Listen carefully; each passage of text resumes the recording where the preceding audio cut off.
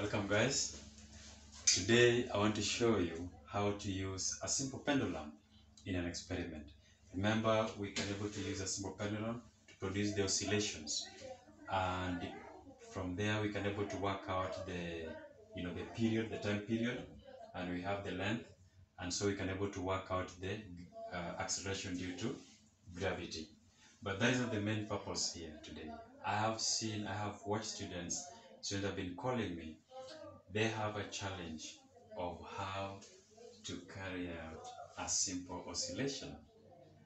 Now, in an experiment where you are required to repeat the number of oscillations they're supposed to do, how do you do it? I've seen some learners, even here at Maset Lab, I've seen some learners, when I give them time to do the experiment by themselves, there's always a challenge. You will find a student holding this and then is trying to time. So today I want to show you that this is a wrong way, because what happens is this: as human beings, we have reaction time. We may end up releasing the bob before starting the timing, or we may start timing before releasing the bob. So it is somehow difficult to release the bob and start the timing at the same time. There is a challenge that if you're watching, I want you to leave it with immediate effect. Alright. Now, one of the challenge again is how to measure the length or the string. You will find a setup that is shown to you that for you to measure the length, you're supposed to measure the length from here to the center of the bob that you've been given. Now, if I'm supposed to take measurement of this, of course, if I take measurement from this particular point here, I will have to do, it doesn't start from the zero. So I will have to subtract. So I will have to know the measurement at this particular point and then the measurement at this particular point. And probably that can be confusing. So what do? This can be able to move up somewhere here. So it can be able to move. I don't need to stress myself. So I can able to start the reading exactly at 0 here. 0 here.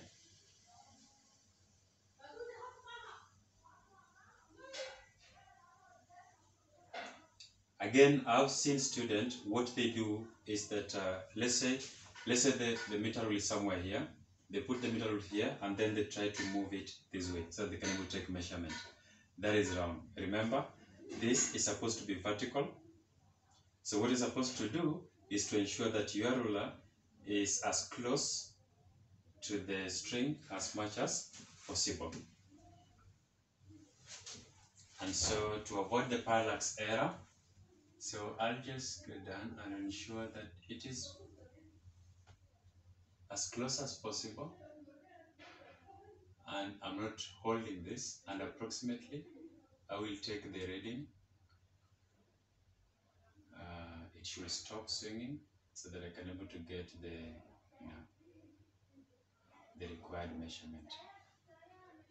And from here, approximately at the middle, this is 45.6 centimeters. So the height from here to here is 46 centimeter. Approximately in the middle, it's 46 centimeter. So for this case here, the length is 45.6 centimeter. In the experiment, one of the difficulties you can be asked is, you can be asked to say some of the difficulties, and indeed measuring the length of the string to the center of the bob can be just but an approximation. So that is what we need to do, to take several measurements. So that is just one way which I've showed you how to do that.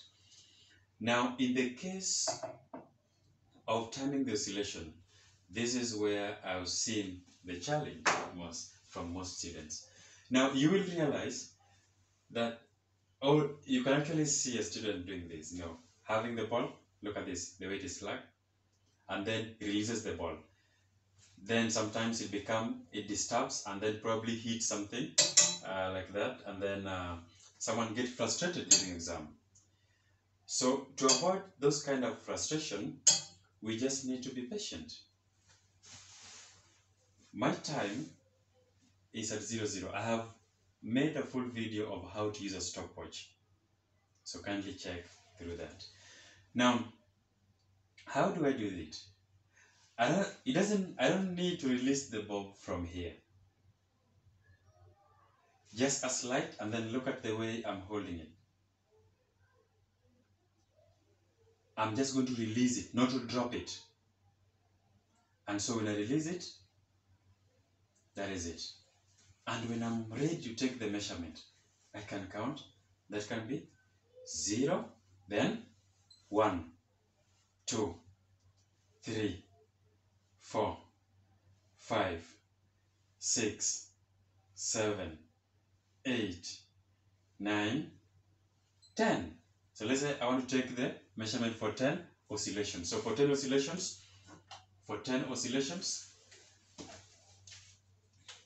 so for 10